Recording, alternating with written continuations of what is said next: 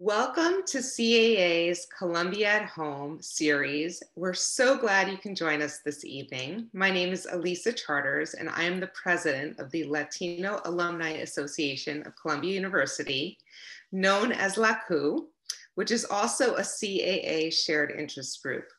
I'm also an alumna of SIPA, and I'm married to a Columbia Business School alumnus, Brian Charters. Tonight, we're joined by Carolina Quijano of Exquisito Chocolates.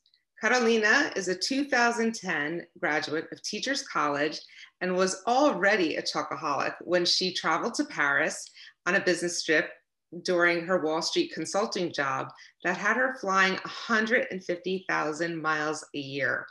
She tasted a delicious, life-changing chocolate and then spent the next 2 years trying to recreate it in her tiny New York City studio apartment, while still working her demanding job on Madison Avenue. Hundreds of recipe trials later, she took a leap and she moved to Miami to start a chocolate factory to make her chocolate dreams come true. Today, Exquisito Chocolates sources direct trade cacao beans from over 8 origin farms in Latin America and the Caribbean, making bean-to-bar chocolates using only the highest quality, ethically sourced beans. So near the end of this program, which is very exciting, we'll have an opportunity for Q&A, and you can even use the Q&A feature at the bottom of your screen to submit your questions. And we'll try to do as many questions and answer as many questions as possible in the time we have. So I'm pleased to welcome Carolina to Columbia at Home.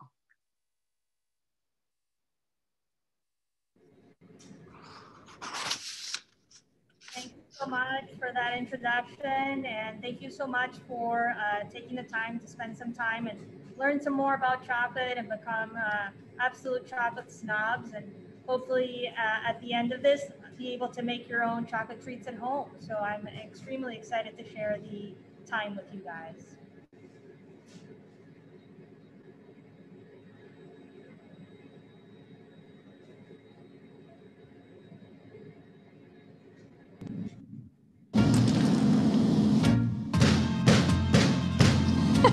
You can smell all the aroma come out when you crush them, which is really nice, all those beautiful chocolate flavors. Chocolate is happiness. It's something that can, really soothe your mind and soothe your soul. I think for a long time we've grown up with this idea that chocolate is either dark or sweet, and that's it. Chocolate can be a lot more, just like wine, just like fruits. So this is basically how we receive the cacao. The beans themselves are already fermented and dried, and we bring from different farms throughout Latin America and the Caribbean, and we keep them all single origin. So chocolate is a fruit. It grows on trees. It comes from the cacao pod. Inside you'll find a pulpy fruit that is called baba. It has the consistency of soursop and then the flavor of a lychee. In our case, what we're looking for is the actual seed part, and that's the cocoa bean, what ultimately will be transformed into chocolate. This variety that we have from Peru is from Marañón. It's considered to be one of the rarest cacaos in the world. It was thought extinct for about 100 years, and it grew wild in that time. It actually looks like milk chocolate because about 40% of the beans themselves are considered white beans or kind of caramel colored. And then over in Guatemala, we also receive this variety, which tastes a lot like oranges because they grow a lot of oranges on that particular farm.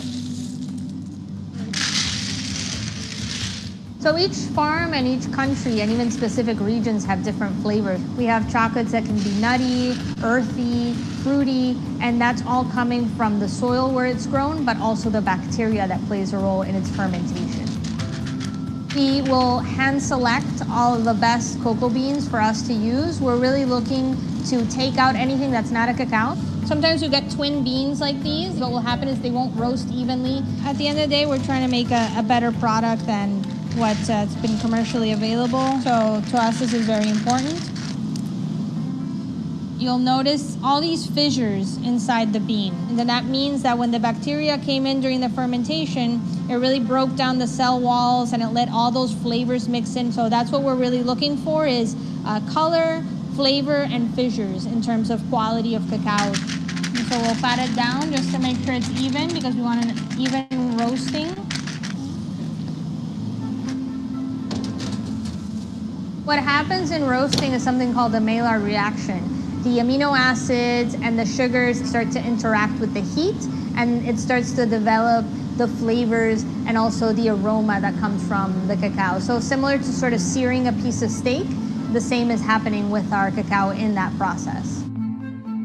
We let it cool down usually for a few hours. You have the shell, which is called the husk, and the nib is ultimately what becomes chocolate. So a lot of people think that dark chocolate is bitter, and the reality is when it's bitter, it's typically over roasted, which means that it's burnt. That's why we medium roast. It's lighter, it's fruity, you can taste all these different things. And when we do chocolate tastings, people can really appreciate that we have an Ecuadorian that tastes like raisins, we have a Guatemalan that tastes like oranges, and then we have our Haitian that tastes super earthy. So then we let the cacao rest from roasting, and then we'll want to winnow. And that process is simply cracking the bean and removing the shell.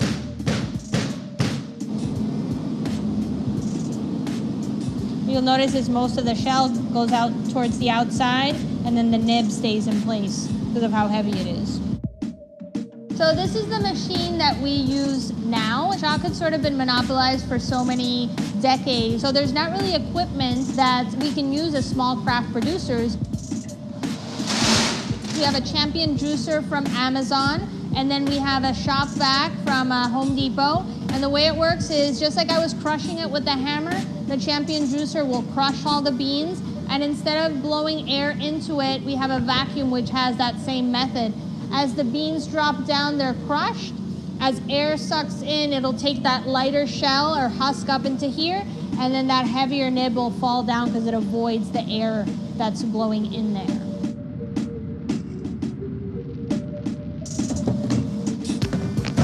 To 20% of the bean itself is husk, which in most places becomes trash, but we actually don't throw out a single piece of husk. So one of the big ways that we found a home for them has been in beers. It produces a different layer of flavor when they ferment the beer with it. You can actually brew tea with it, and it tastes almost like this earthy hot chocolate. So we're gonna pre-mill it in order to make it a little bit smoother on our conching machines. The friction is creating heat, and the heat is activating the cocoa butter that's present in the bean, and that's what will cause it to liquefy.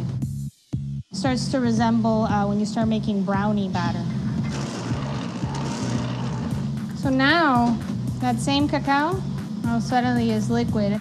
This is what we would call a chocolate liqueur. It's just the nib broken down. So it's almost like a very chunky peanut butter, very, very astringent. You sort of feel here. The texture is quite gritty. So we would need to smooth it out, add sugar. If we're gonna make milk chocolate, add milk in order to transform it into the chocolate we're used to. I spent part of my childhood in Barranquilla in Colombia. Chocolate for Colombians is simply made. It's just very, very good dark chocolate. And that was something very satisfying and something that I really enjoyed and stuck with me for many years. And then from there, it'll go into our refiners. So originally, these machines are actually nut grinders. So they're used primarily in India to make nut butters, sometimes with peanuts. In this machine, you find 2 giant stone rollers and a granite slab. And what they do is 2 things. One, refine down, so it's smooth, it's velvety like we're used to with chocolate. The other thing it's doing is a process called conching, and what it does is air is continuously moving in and out of the mixture and aerating it. So very similar to when you open up a bottle of red wine and you let it breathe, we're doing the same thing with the cacao. All of those tannins, those volatiles are evaporating as air comes in, and it makes the chocolate milder as the process runs. We'll let these run for about 4 days straight, and it'll refine everything down. So this is the sugar we'd use. It's unrefined, has more of a molasses taste to it. It sweetens the chocolate but doesn't overpower it. In this middle machine, we're making milk chocolates. We added also cane sugar, a little bit of cocoa butter for texture, and then we added milk powder because we can't add any sort of liquids or anything that's water-based into our mixture Otherwise, it's sort of like when you add water to flour, it will really not work well with the molecules in the cacao. And then in here, we're making white chocolate. The one thing we don't have is any cacao nibs. So this is primarily based off cocoa butter, unrefined cane sugar, and milk powder. So typically when you have milk powder, it's this color. I'm not a huge fan of that type of white chocolate, so we like to do something here caramelized. We actually take this milk and we slowly roast it in the oven. It has a nice toasty note to it, which is really delicious.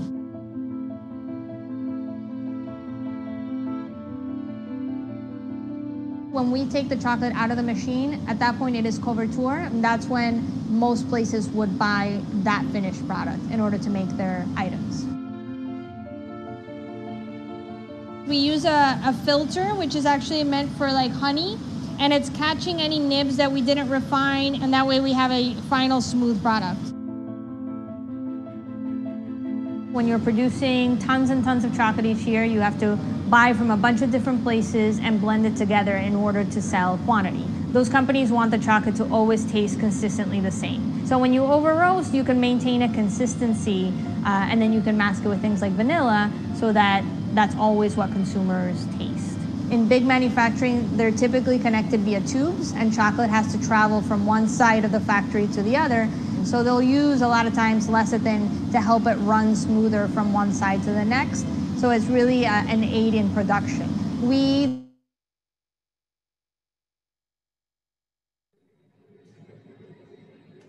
All right. Well, I hope you guys really enjoyed taking a look at a behind the scenes of what a week in our chocolate factory looks like. As you can see, it's a very, very labor intensive process, but one that we really want to showcase what the farmers do through each chocolate that we make here. That's something that's extremely important.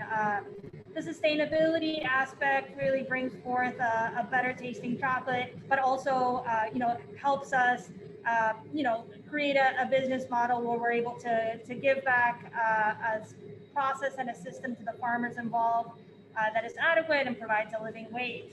So the machines that you see right behind me, those stone melangers you guys got to see there, those are two of the ones that we use here. I am quite short, despite the angle that you have right now.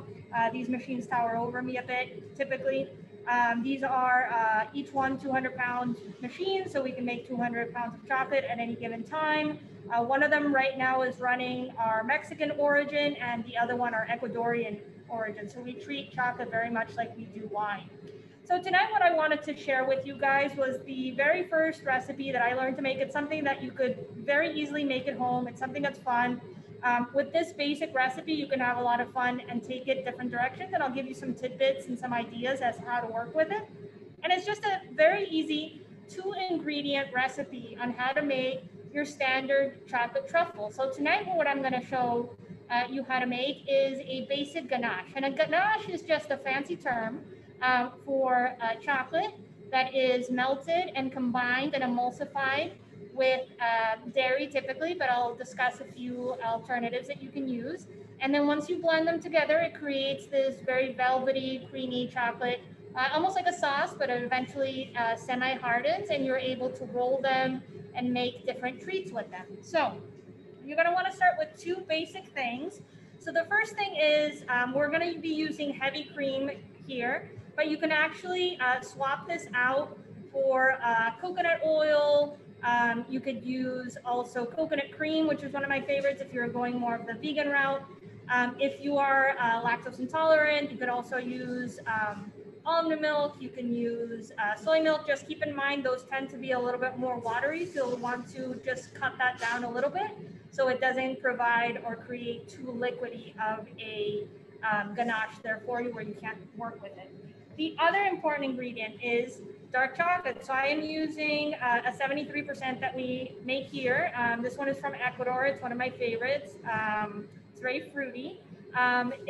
Recommendations, just stick with a dark chocolate. If you go to your supermarket, you can find Ghirardelli, which is a good recommendation. Steer clear of any of the little chips and morsels, because those typically are not real chocolate. So you're going to want to work with a really nice chocolate. If you go to Whole Foods or maybe a nicer, more diverse supermarket, you can find also Valrhona, you can find Guittard, and those are some great options, which are also just basically vegan just by production. So the first thing you want to do is always you're going to have 8 ounces of chocolate. So if you have a measuring cup at home, that's the equivalent of one of those. And then we're going to use half of that in your dairy or in your plant-based liquid, okay? So you're going to take the 8 ounces of your chocolate, and we're going to want to melt that down because we want to make sure that we can combine it smoothly with the rest of the ingredients. So my recommendation is either take a knife, or if you're able to break it down just by hand, try to roughly break it down into your container prior to melting, just because chocolate's a little bit like popcorn. It's very easy to burn it, and it's not salvageable once you do that. It won't smell well at home, I can tell you that, and you're gonna have to toss it away. So make sure you can break that down. You have 2 methods of melting down your chocolate. My preferred method is the microwave. It's a little bit safer from the other bain-marie technique that a lot of people like. So just put it in your microwave for about 15, 20-second increments. Every microwave is very different. You want to make sure not to let it go over.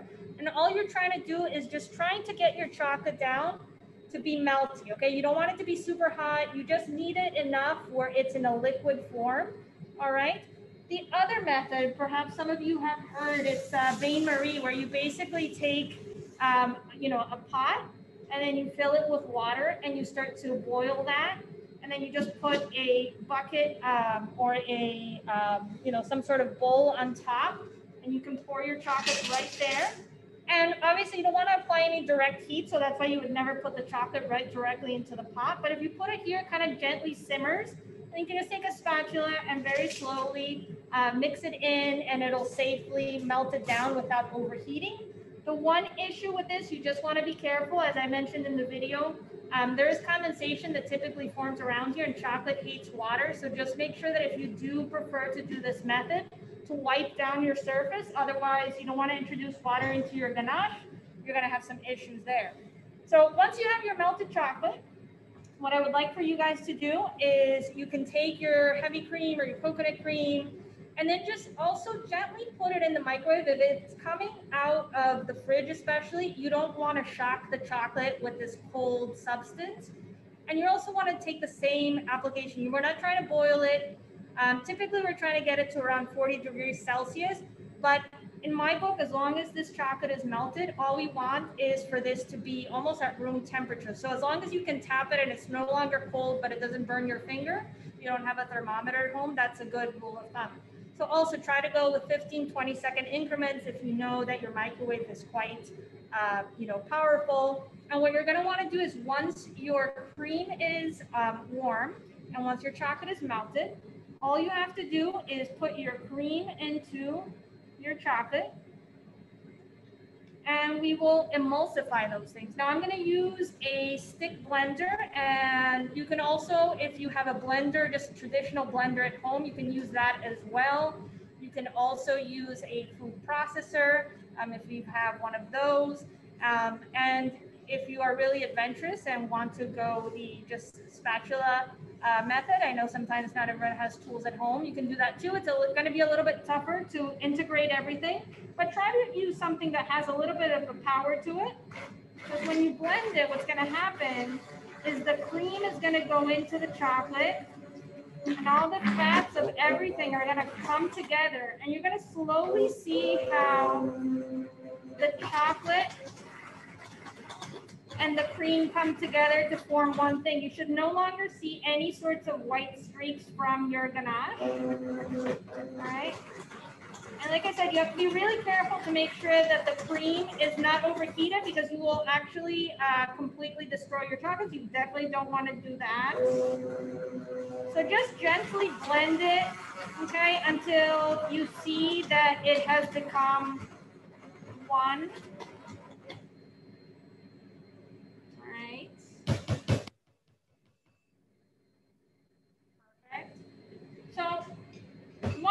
have combined your chocolate and your cream together, you have successfully made your first ganache, okay? Now it's gonna be a little bit warm to the touch still. So what I always recommend is to cover it and then put it in the fridge for a little bit, because you wanna make sure that it sets before you start to actually roll anything.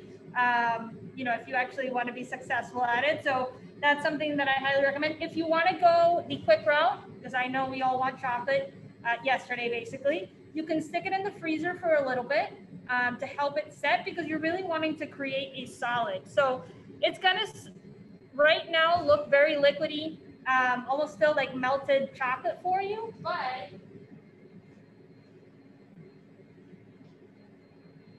I had prepped this earlier and I had put it in the fridge, and that chocolate that's very liquidy will actually start to look more like this. It almost looks like this fudgy, almost like an ice cream consistency. It starts to be a little bit thick. If you you know, kind of push down on it, you'll know that the ganache is ready. What you're looking for is that when you push down on it, your hand doesn't just sink into it, because then it's going to be too soft for us to mold our truffles with. You're really kind of looking for a little bit of tautness on there. Obviously, just be careful. If you did put it in the freezer, you might have to take it out a little bit before then. So what we're gonna do is, if you guys have seen your standard truffles, all we're gonna do, and this is the hands-on part, this is the fun part, right? For those of you at home, what you can do is you can take a standard just spoon. If you have a melon baller, that also works quite well. And all you wanna do initially is kind of form out what size truffles do you want. Now, do you wanna go a more traditional route? Then you'll want to do something around this, which is maybe like a quarter of an ounce or so. Of course, if you would like to make one giant truffle, by all means, the world is your oyster. But the very first thing that I want for you guys to do is to just portion out what your little truffles will look like. All right. So once you have those, they should look a little bit like this. Now, if your hands tend to run a little bit hot, just be mindful, because they will melt a little bit in your hands. So just don't be afraid. Put them back into the fridge, put them back into the freezer, let them solidify a little bit. And once that's the case, what you can start to do is just grab them and just roll them. Okay, this is a fun activity you can do with your kids, with your family. And the fun thing is everybody can kind of customize it to whatever they would like to have on their truffle. So once you have those nice and round, all right, what I like to do is I like to grab various toppings. So here you can get cocoa powder. You can get, these are graham crackers. You can get shredded coconut. You can get all sorts of, almonds and peanuts, any sort of topping, sprinkles, what have you, whatever is your preference and what you like to pair with your chocolate. And you want to make sure that they're not super melty, where you can just kind of grab them and they won't, melt away. And once you have that, all you're going to do is just kind of pat them down with the topping itself. Okay. And then the truffle itself will grab onto any of the toppings that you have. So in this case, I've made one with coconut here. We had one with a little graham cracker. You just roll it around, and they will stay set like this. These have been sitting out here for now about 2 hours with no incident. So you're able to really play around a lot with the outside part of what you're making based on your own preferences. Now, once you have this basic recipe, the cool thing is you can really play around with it and make a few different things. So maybe you're not a fan of dark chocolate, you can actually take this and use a milk chocolate base, and you can replicate that same recipe. If you guys are into boozy chocolates, I'm somebody, I love good booze and good chocolate together, something that we love to produce here. So if you're a fan of champagne, we love working here with rums, with cognacs. What you would like to do if you want to infuse your truffles with any sort of alcohol is put that into the cream before you heat it. Never apply the alcohol into the chocolate itself because you will ruin the chocolate. As I mentioned, water and chocolate are natural enemies. Alcohol does have water, believe it or not. And the chocolate will actually look like concrete if you try to do that. So always just make sure if you're gonna put alcohol, put it into the cream, heat it up, and then add it. I always suggest add to taste, but in the proportion that we're working with today, which is 8 ounces chocolate to 4 ounces of dairy, I would go with a tablespoon, and then you can adjust accordingly to the alcohol you're using, but also to your own preferences. Another idea as to something, you can infuse cream with a bunch of different things. One of the favorite things that we like to do here is café con leche, to sort of give a Latin twist to our truffles. It's one of our top sellers here. So the nice thing is that cream is a blank canvas where you can really steep a lot of different things. I myself am more of a tea drinker, so I love steeping tea. We just made green tea bonbons this week where we steep the cream with the green tea itself, and the cream will actually taste like that, so your bonbon will taste that way. What I took here was that same 4 ounces of cream that we had been working with earlier, but what I did is once I heated it up, I added about 15 grams of coffee to it, which is just a handful if you don't have a scale at home, and just cover it with a little plastic wrap, let it sit for about 20 minutes, and automatically the cream is actually going to start to smell like the coffee. Once you have that, just take another little container, a strainer, pour that over. All right, filter out the beans from the cream. And then just like you did with the traditional basic dark chocolate truffles, you can actually use this cream to make those truffles, but now it will taste like coffee and you can have coffee-based truffles as well. This will work just as well with coconut cream, with almond milk, with any other sort of dairy alternative. So no worries there. But it's a fun little way where you can infuse different types of flavors into your chocolate without necessarily having to add it directly into the chocolate in the case of tea, which would not be very appealing to crunch into. So once you have your truffles, once you've had your fun with them, just store them in an airtight container. They obviously have fresh dairy in them. You know, all of the dairy-based and plant-based will have water in them. So you just want to make sure to store them in the fridge. They'll typically last airtight for about 2 to 3 weeks, as long as you're storing them properly. But you know, in the case that we find, most of the time they don't last that long because chocolate's very tempting to have around. So that's just a good rule of thumb. I know a lot of people ask about where to store their chocolates. Truffles go in the fridge.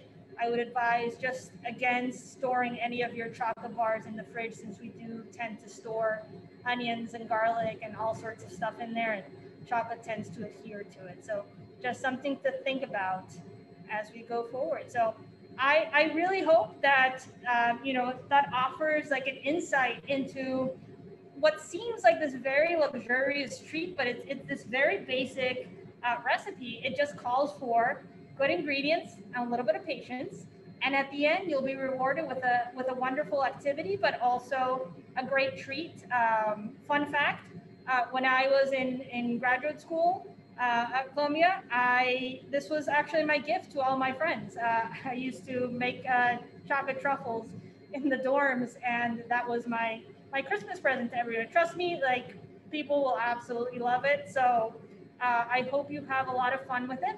I'm more than happy to answer any questions as it relates to maybe the recipe that we had today, or how to modify, or anything like that, or anything chocolate related. I'm more than happy to help answer any of those questions. Carolina, thank you so much. This was just such a fantastic way for CAA to launch Colombia at Home with you and Exquisitos Chocolates. The video about your company was just so beautifully done. I don't know about anyone else, but my mouth was totally watering when we were watching the process of the chocolates being made. But I wanted to ask a few questions. We'll, I guess, break up our questions today based on the actual chocolate making process, and then also, you know, your personal experience of being a Latina entrepreneur and a business owner in Miami and launching in Miami, and all of those steps in your journey. So, so let's start off with some of the questions about the chocolates. So you talked about champagne, putting champagne in the chocolates. You know, what about dipping and glazing chocolates? Do you have any insights that you can share about that? Yeah, absolutely. So with the recipe that you use today, you can actually use it to dip a few things. It's going to be a little bit softer than your run-of-the-mill chocolate. One of the things that we didn't get to cover in the video is chocolate requires tempering. So if you're going to just melt that same chocolate in the microwave and dip something and you let it harden, it'll actually turn whitish on you. So don't do that. One of the things that we do here is we temper the chocolate, which all that means is we melt the chocolate down to about 108 and we slowly cool it down. So it's something you can do in the microwave at home. You know, get your chocolate to about 100 degrees and then slowly bring it down with a little bit of cold chocolate. And then you can use that to dip things in it. If you want to go the easier route, which is cheating a little bit, but still works, is you can actually introduce a little bit of coconut oil into the chocolate, just a little bit, and it will kind of skip through needing to temper your chocolate altogether. But you'll definitely want to do one of those things as long as you're using real chocolate. If you're using you know, any sort of chocolate candy stuff, then you can go ahead and melt that and use that directly. Well, your demonstration was extremely thorough, and I love the fact that you had some, you know, examples of your product in the process. So that was very helpful for us as an audience to learn. I have two more questions. One is, you know, if you used unsweetened chocolates, how much sugar do you add? And also, which is the best dark chocolate to use? Not brand-wise, but like percentage of cacao. Yeah, so if you're using unsweet chocolate, it really depends on your own palate. I mean, I'm someone that if you add 100%, which is just totally unsweet, like a baker's chocolate or something like that, and you add it to the cream, if you're adding something a little bit sweeter, like the graham cracker or something like that, you don't need that. But if you are going to use any sort of sweetener and you're trying to steer clear of refined sugars, maybe add a little bit of honey to taste.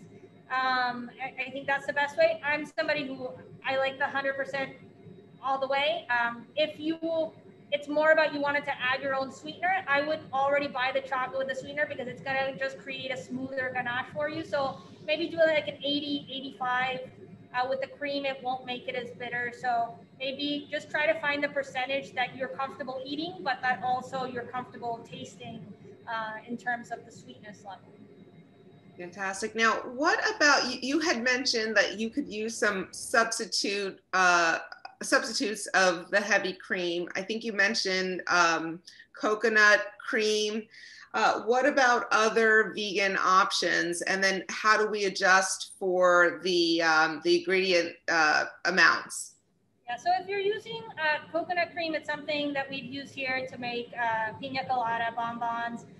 It works, that one, the same proportion as your cream. So you're going to do 2 parts chocolate to 1 part of your dairy, or in the coconut cream in this case. You can use almond milk. What you're going to want to do in that case is just cut it by about 1/4 because it tends to be a little bit more watery, a little bit more runny. And obviously, if you just want to maybe pour some ganache on top of you know, something else, it's fine. But if you're going to do the same technique, just cut it by about 1/4. Just to make sure that it doesn't get too liquidy on you. You can use soy milk. You can use anything any sort of dairy, any sort of liquid or plant-based dairy that you use, you can use the same way. Just cut it back a little bit by about a quarter if it tends to be on the runny side. Okay, great. And a similar question in terms of sweeteners, what are the alternative sweeteners can you use and which ones don't you recommend? Somebody had asked about monk fruit. What are the variations and possibilities? Yeah, so what I see and what I see works well is, for example, honey inside the cream itself. You can use monk fruit. We've used it here successfully. What you want to just do is make sure blend it into the cream itself, because you definitely don't want any of that chunky, bits of sugar in the ganache itself. If you're able to find a chocolate to start with that already has monk fruit, I know there's several out there on the market. Start with that. It's just going to be a lot easier to work with. But otherwise, just add it into the cream itself and just blend it thoroughly before you put it into the chocolate itself. Okay, now in terms of storage of the chocolate, let's talk about shelf life, and let's also talk about how you would like prepare the chocolates to actually store them, whether you're storing them in the freezer, the refrigerator, or your pantry. Yeah, so the most critical thing when you're storing chocolate and when you're storing chocolate truffles in particular, because they do tend to be very sensitive, they're going to last about 3 weeks or so. So the most important thing is once you have your chocolate truffles, so the best place to always store them is in your stomach, of course. But if that's not an option, what you're going to want to do is just get an airtight container. So just like, Tupperware, just place them in there. If you're going to store them into the fridge, that would be sufficient. If you want them to last longer, you can actually put that into a Ziploc bag, put it in the freezer, and then before you're ready to eat, just put them down into the fridge, maybe 2 hours before that, and they will actually extend their shelf life. So you won't have any issues there. Okay. I think, there was someone asked if you could just quickly repeat the coffee-based truffles, Yeah. what you did in that process. Absolutely. So remember, we were working with 4 ounces of cream to make our basic recipe. So what I added was I used whole beans. You can also substitute it for instant coffee if you don't have whole beans. I would deter from using ground coffee just because filtering it out is going to be a bit difficult unless you have like a cheesecloth or something. But we just grabbed the whole bean, and it's about 15 grams. So it's close to about like a handful into those 4 ounces, which is about half a cup. If you warm up, pretend like you're making almost like a coffee with this. So warm this up like you would for your truffles. You put the coffee beans in there, cover it, set aside for about 20 minutes, and that applies as well for teas if you want to do that. And then once you have those 20 minutes pass, just strain it over a colander and use the cream itself. Okay, so this will be free of the beans, but it will already be steeped and will smell a lot like coffee. And then just blend like we did into the chocolate itself, and you'll have some café con leche truffles. Okay, well, we're going to ask one more question about the chocolate making, and then we'll move on to some of the questions relating to, the business launching and the like. So can you add more milk to make the truffle taste more like milk chocolate? Also, do you add more sugar? So if you want it to taste more like milk chocolate, what I would do is instead of using a dark chocolate like we did tonight, is just buy a milk chocolate. I know you asked about percentages. I use the 73%. In supermarkets, usually my rule of thumb is if it doesn't have a percentage, it's not real chocolate. So try to stick with Ghirardelli at like the supermarket has like percentages on them. Otherwise, you can use a semi-sweet. That's usually in that ballpark in the 70s. If you're looking for something sweeter, especially for kids, by all means substitute it for milk chocolate. You can, just find like a good milk chocolate to add to it, and it won't have any issues. I would deter you from adding sugar into it because then you're going to get into the crunchy ganache part. So just better to start with the level of sweetness that you would prefer. for your truffles at the end. And I would say go with a milk chocolate. You can even do them with white chocolate as well if that's more your jam. You know, we love white chocolate for like passion fruit and rosé and things that are more mild to the palate. So there's no snobbery here about using white chocolate. So wonderful. Well, thank you so much for your patience with all of these fantastic questions. I'm sure many of us are going to try to make these truffles. I know I am. I'm so excited about learning this. And thank you, for your thoroughness in explaining how to master making truffles at home. So moving on, you grew up, your parents were in their own family business. What lessons did you learn, through working with your parents as a young person? And then also, how did you evolve to going to Colombia, and how did that impact your overall experience professionally and as an entrepreneur? yeah, so I grew up in a very entrepreneurial household. Both my parents had their own business. I grew up in the back of the warehouse, basically doing my homework there. So I got to see, what it takes to have your own business, the great part of it, right? And then also the difficulty when things need to get done, it's up to the business owner to be there, and how critical that is and how important. I saw them work tremendously hard at what they built. And, that was something I used to go in and answer the phones when I was little, and I could tell you what they would sell. So I had my first business card at 9, thanks to them, because I actually created my own mini store within their store, selling the gift wrap for people to use for their presents. So it was something that I always had this hustle, to sell things. I always really enjoyed the aspect of building something. I knew long term, despite having a corporate career, that I wanted to at some point have my own business. It definitely was not chocolate, I can tell you that. I really thought it was going to be more on the corporate end, but as you mentioned, I had this aha moment where I just absolutely fell in love with chocolate and the possibilities of what it could be.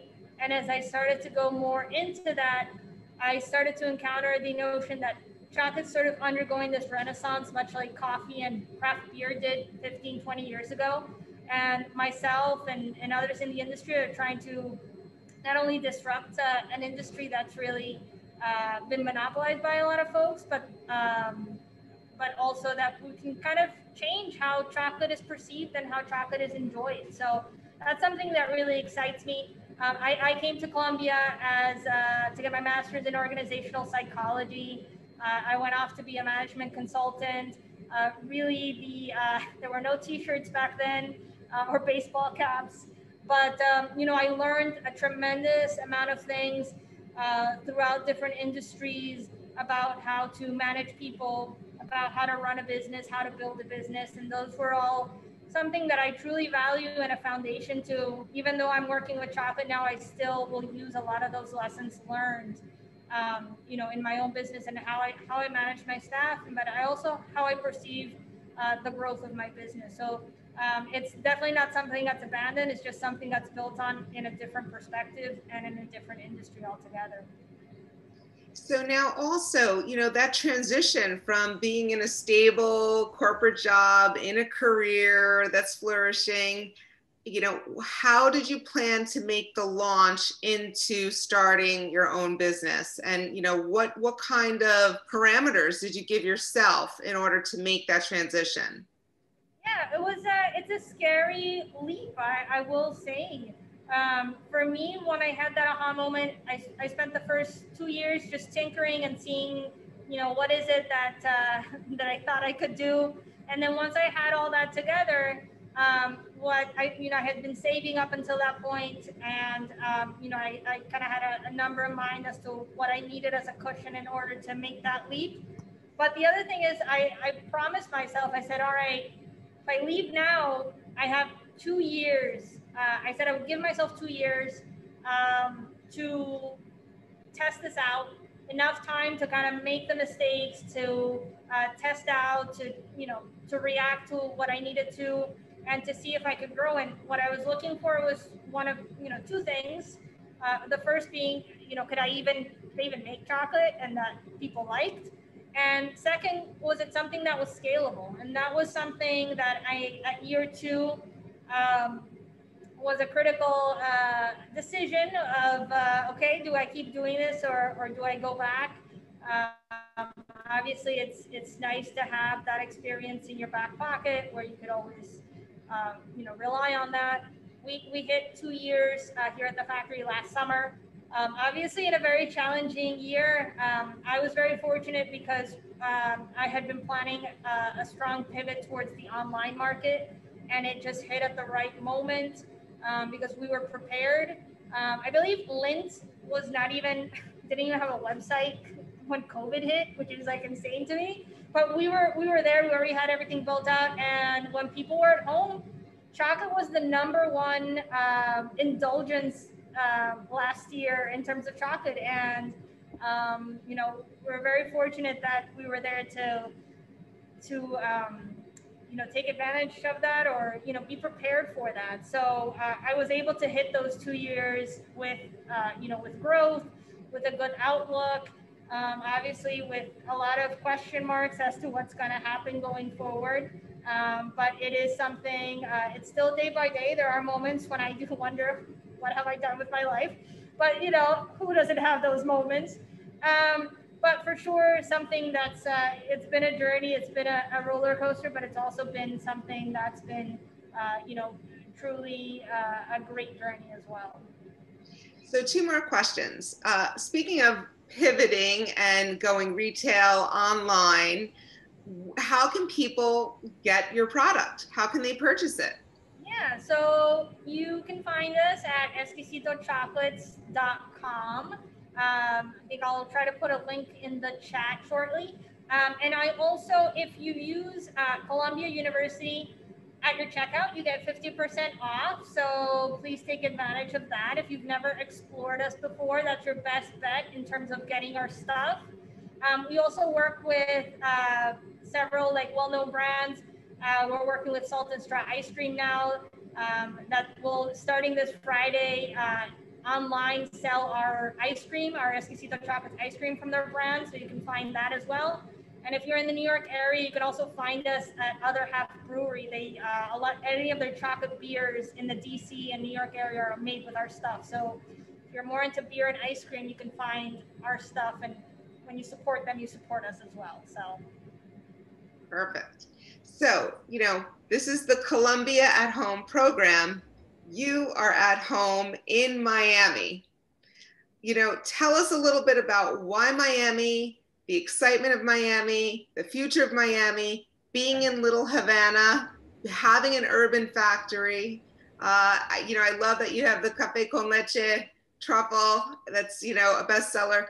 Talk about the Latin authenticity and what that means to you as a Latina business owner. Yeah, absolutely. So I'm not from anywhere. I grew up all over the place, but the 2 places that always, spoke to me was my time in Miami and my time in New York. A lot of that having to do with just the diversity around both places, the excitement, the curiosity. For me, when I was in New York, just from a very basic standpoint, starting your own chocolate factory, I'm self-funded. In New York is a little bit harder, to be honest. So Miami, what I loved is that there wasn't anything like this here. There's a lot of excitement around Miami. It's very much an emerging food city. So there's still a lot of that where us, as we come in and we bring something new, we're able to grow with the city gastronomically, which was very exciting. I'm in Little Havana. For those of you who may have visited Miami, it's the place with all the roosters around. It's obviously initially was the neighborhood that the Cuban diaspora came into. Now it's Salvadorian. There's all sorts of Latin folks here.